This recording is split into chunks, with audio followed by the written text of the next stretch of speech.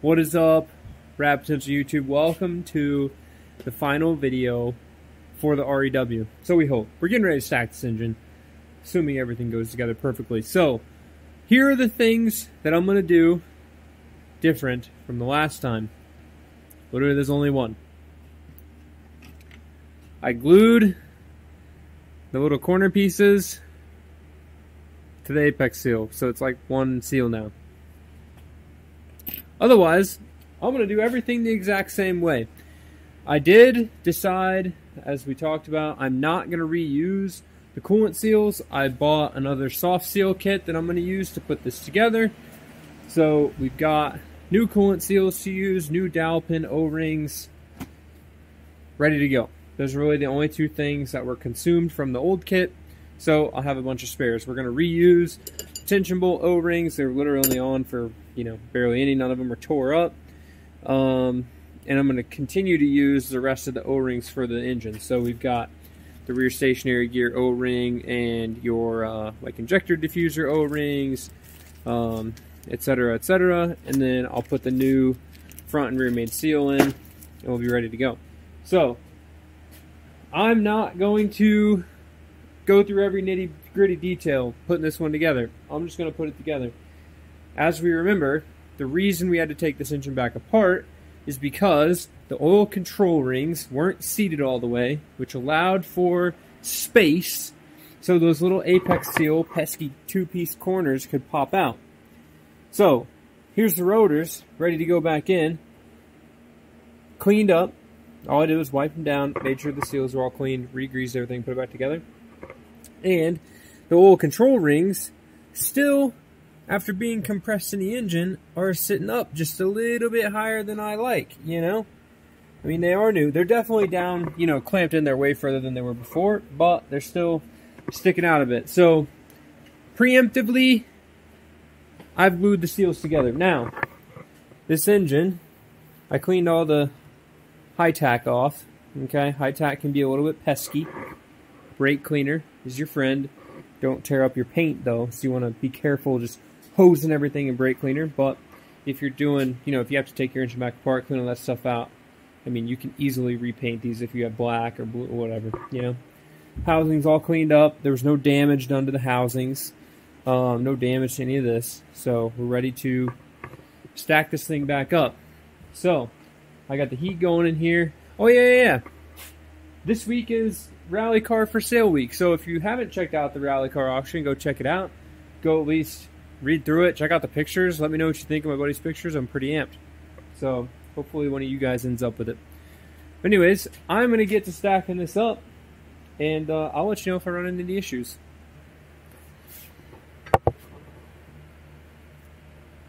I glued these together. Put them in here. Had 6 chances, right, to get these in without them, the corners breaking off. I got one of them to go in, right here. This one went in, and the corner piece didn't break. Now, I'm not a super glue expert, but I glued them together like a solid, 3 hours ago. Shaved off the excess glue. They were pretty dang straight, the corner pieces weren't cocked all one way. But just any crazy, I pushed down all the force on it, and bam, it popped apart. So, I had to re-super glue them with great care and put them back in.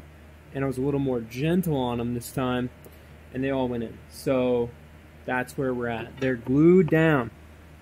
Now, I'm still going to be super nutty careful and check these once I get this center iron ready to go on here. But they definitely stay down way better with the glue than, obviously they're stuck. But it is just a little more tedious. I don't know. I think, these oil control rings are in pretty good. And I would probably not need to do that, but we're being extra careful this time. And I don't know that I'll glue them on the next one, because that was kind of took an extra 45 minutes of my time, or 30 minutes of my time to re-glue them together before I could put them back in, to where I was already at this point. So I had this and I had to wait to put the apex seals in. So I don't know, we'll see. We'll see how the second rotor goes, but for now I gotta do my dowel O-ring, put the coolant seals in the center iron, and fandango the iron on here and do my silicone for this. But the rotor's built. This is ready for the center iron other than the silicone and the dowel pin O-ring, which I may just put the silicone on the iron. I don't know. We're going to do it. Back to it. Right now it's the moment of truth. We got this whole thing put together again. Man, let me tell you. I don't like building engines twice. Building engines 2 times is not fun. So, let's see. How does it feel? Already got the nut in it. We're torqued up.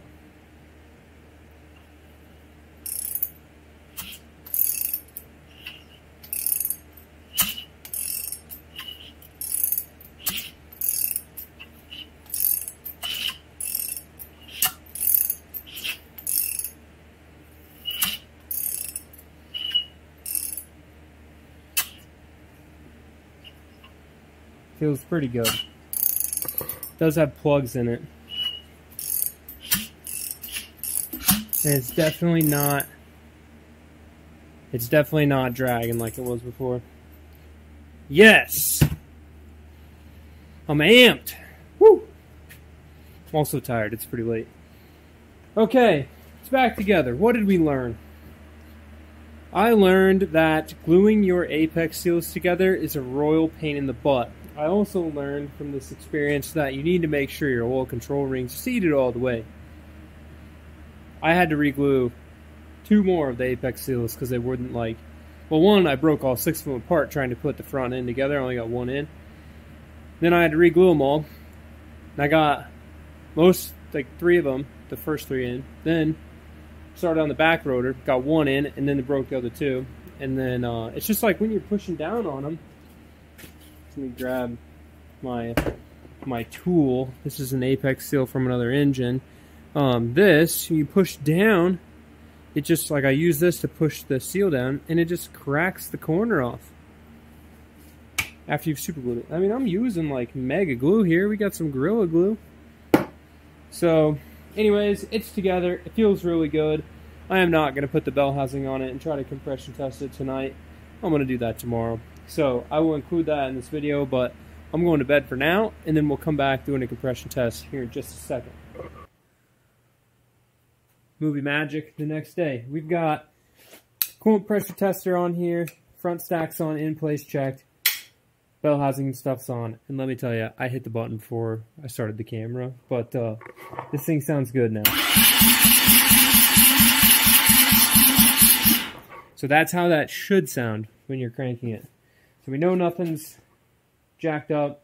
We know the inplate's good. I'm going to put the compression tester on it, and I'm going to put 20 psi pressure in here in the coolant system, and we'll see if it bleeds down.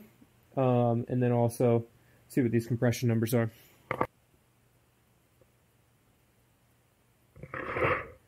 I'm curious why it's reading. Okay, here's 2 things to notice why this would be. It's not alarming to me, but just interesting. So, we've got, you'll see it, 58, 59, 20. Okay, 105, 107, 36. If you notice, the last, whatever many times I ran the test, the last number was always the lowest. Okay? If we had a dead hole, right? So one hole that was lower than the rest, you would get that last number, the low number would move around in the cycle of the compression tester. So my guess is, because this is being, it's showing the last one is weird, once it compression, and builds all that, nuts, by the time the force is getting through all of my cables around here and it's lining up with the compression on the front rotor, that's why that one's always low. We'll run it again and see if it does the same thing. That's a theory that I've got.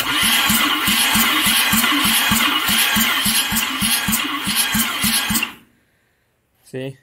Always the last one.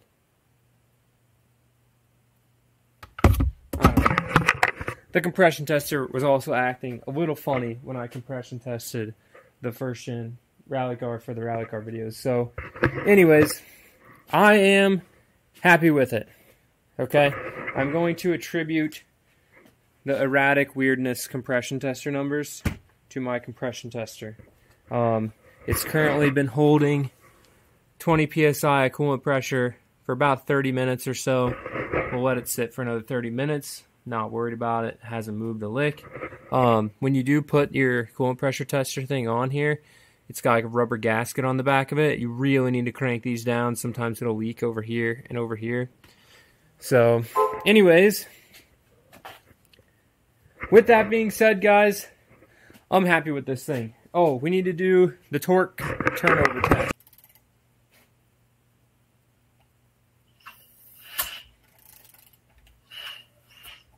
Okay, so with the leading plugs in, which the information I had on that before was no plugs in. With the leading plugs in, it took 14 foot-pounds to turn that over. Not too bad. If the normalization is 10, the engine before was 20, I'm pretty happy with that. The in-play still checks out, so I think we're ready to button this baby up, put the oil pan on, put the front cover on, and go from there. So I'm going to add in, once I get this front cover stuff going, I'll show you a few tips and tricks when you're putting your front cover on, and then oil pan stuff, super easy. And we're nearing completion on this thing. Two things, guys, you don't want to forget, and one thing that's very important. So, on an old school rotary engine up to the FD engines, okay, like this one, the RX-8s are different. They run cork style, you know, a fabric style, whatever you want to call it, front cover gasket, okay? If you're going to run a front cover gasket, you want to make sure that you have this little white support ring for this O-ring.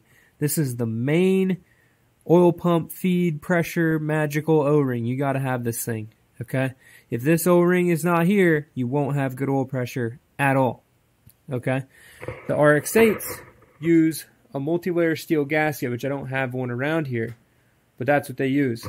They are also, the place where this O-ring would be is smooth on the front iron. There's not an embossment for that O-ring to sit into. So that multi-layer steel is what actually seals the front cover to the front iron. Don't forget this O-ring, and make sure that you, if you are going to run a gasket, that you do that. You have the little white ring. It should be included, okay, in your rebuild kit. And if you get a rebuild kit for, say, like for example, this one that I've got is for an old school, it's going to have a beefier O-ring that's going to go in there. And sometimes, or I guess a majority of the time for me on those old school engines, I don't run a front cover gasket, okay? So no paper gasket in here. I'll just silicone, like RTV, the front cover to the front iron. Because what that does is it allows the front cover to put more pressure on that O-ring so it doesn't leak. Just a little tip of the trade. Now, we've got our oil pump on, gears on. You can't put the hub on until you put your front cover on. The gasket's in here. I tend to just smear these with some RTV on both sides just so it sticks, and it helps keep the oil from seeping through it. Don't forget your oil pressure regulator, guys, down here. Some people, you can leave that on the iron when you put the iron on. It's kind of hard to get to, but you can also put it on after. If you have a nice adjustable wrench, you can fit in there. So we're ready to stick the front cover on. You're going to see, still at 20 psi. It's been a while. I just haven't taken it off yet. Front cover's ready to go. Kind of irked, though, my paint job. Some of this black paint's coming off. So once I get this on here, on the engine, I'm going to re-scuff it and touch it up because I don't like how the paint's coming off. And I don't know why. I soda blasted it, wiped it all down, and then scuffed it. And it's still being tricky. So it is what it is. I think I had my paint can that I got from O'Reilly's had been on the shelf for a while. So, ready to put the front cover on, and I got to push this front main seal in here.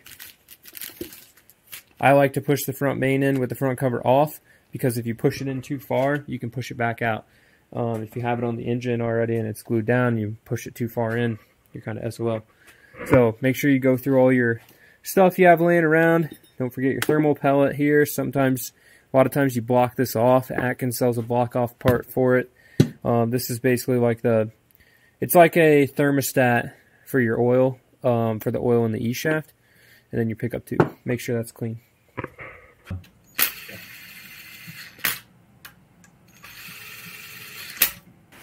Alright guys, it's the end of the video. My buddies came and picked up that REW a couple weeks ago, and kind of just going back through the footage I've accumulated and getting these videos out for you guys. So, what did we learn in this video? One, just don't rush a rotary engine build. I mean, I didn't rush the other one, but needing to have it put together, you know, and the oil controllings are all the way down, the little corners popped up, and it forced me to have to take the engine back apart. And really, you know, cost me about another 4 or 5 hours worth of work, you know, to get that done, and $100 and some for some coolant seals. So just make sure, guys, when you are putting your engine together, and I know in the comprehensive engine video that I made sure to mention that issue to you guys. But yeah, we also learned that gluing apex seals together is a royal pain in the butt, and albeit it does fix that issue, it definitely adds some time to your engine rebuild process. So take that info for what it's worth. I don't know, I'm kind of torn. I had only done it on Bridgeport engines where I needed the corners to be on the center iron. I don't know if I'm going to do it for everyone going forward. I don't know. So anyways, that's my thoughts. But for those of you that watched the video, I hope you guys learned something. I hope you guys enjoyed, you know, kind of, I am going to make every video and tell you exactly how it is, even if I mess stuff up. I don't like to edit stuff out, especially if it's stuff that I want to teach you guys stuff. You know, the best way to learn is from mistakes. So hopefully it resonates with you. It definitely has resonated with me to make sure and check that stuff. Check it twice, right? So with that, thank you guys very much for watching. If you want to learn more about this stuff, definitely hit that subscribe button. There's a couple more learning videos coming soon. I've been working on the rotary truck this past week and stacking footage as much as I was ahead, you know, right before the rally car sold, taking care of that whole process. Selling the rally car kind of took some time, and if you didn't see that update video, I also got a new job. So kind of transitioning work stuff and this, that, and the other has been a pain in the butt the past couple weeks, but we're getting ready to start grinding. And I'm building a new daily driver. So CJ7 is going to be the new daily driver. So if you're into that stuff, comment below. I'm going to start filming some stuff on it. And, you know, if you guys show enough interest, I'll upload those videos on here. Albeit we've been doing more rotary-focused content, but it's pretty good. Old Jeeps are cool. So thank you guys very much for watching. We'll see you in the next one. Keep it rad. Rad dirt bikes. Laddie, what are you doing? You cold? You want to go outside? It's raining. But you can go outside and get wet, because you don't care. You're a country dog, and you get wet. Or not. Too cold. Come back inside. You were out there 14 seconds. Oh yeah, guys, and I sold my old mountain bike, and I got a new one. And it's sick. 2021 Rocky Mountain Altitude. Coming from a 2010 Specialized Enduro, this bike's like way better in every... It's better. Thanks for watching. See you in the next one. Stay warm. Stay dry.